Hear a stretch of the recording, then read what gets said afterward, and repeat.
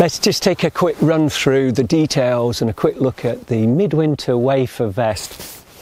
It's a very lightweight piece of equipment, very well insulated. It's got a typical operating temperature of 0 degrees, so it goes into quite low temperatures. It's got some features that are worth looking into.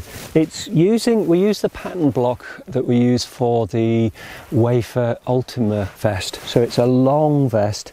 It comes well down past the waist to really stop cold air getting in. It's also got this very high collar to really insulate closely around your neck, and it's high enough to come up to below your throat there, so it's a very insulating piece of gear. It's also got, here we've got a couple of unique features on this one.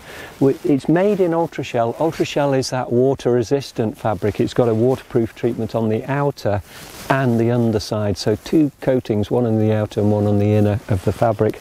The outer is a DWR treatment to cause water to bead and run off, but the inner is a permanent sprayed on treatment. It's waterproof and breathable, so it's a very, very good piece of treatment to protect the down. Of course, it's not a fully waterproof piece of gear. If you're out in proper rain, heavy rain, then you need a fully taped waterproof shell over the top of it. But it is an advantage to have a water resistant fabric over the top of over the down if you're going to be camping in somewhere you've got condensation on the inside of your tent or wet gear in the tent. So this waterproof fabric, Ultrashell, PhD's Ultrashell, is very, very, very good for that.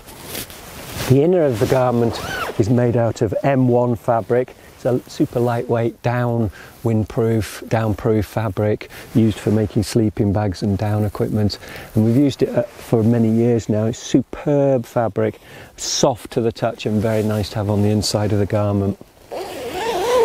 Now then, on the midwinter wafer vest here, we've got a full length zip, so it zips all the way down to the hem, and we've got a zipped chest pocket as well. I'll just run through these pockets. The two pockets down at waist level are hand warmer pockets. When you put your hands inside them, your hands go into a pocket bag under the down, so they're a very, very good place to warm your hands up. So if your fingers have gone white and cold, or your gloves aren't cutting it, they've got wet through or something like that, and they're not warm enough, very good place to be able to warm your hands up. In addition, here we've got a chest pocket. The chest pockets are very accessible, so if these pockets are blanked off by the hip belt on your rucksack or your climbing harness, this pocket is always accessible. Now again, it's an insulated pocket. The pocket bag is underneath the down, so when you put your hand inside it's warm, but particularly useful there for a GPS or something like that, a battery piece of equipment where you're trying to keep it warm to really get the best lifespan from the battery. So that pocket is particularly useful. This vest has got the optional hood on it. The hood is an optional extra. Not everyone wants a hood, and it's rare to find a hood on a vest, but the hoods are particularly useful if you're going to use this equipment for camping. So if you're lightweight backpacking, trekking, or even in a race where you're a multi-stage race where you're camping overnight, the hood is worth considering. It adds a little bit of weight, but it gives a considerable amount of warmth. So for camping situations particularly, I think the hoods are well worth adding. It's an optional extra, and you can add it at the time of ordering. We'll make the hood for you. The hood is removable. It's just attached by studs, so you can take it off if you don't need it at that particular time.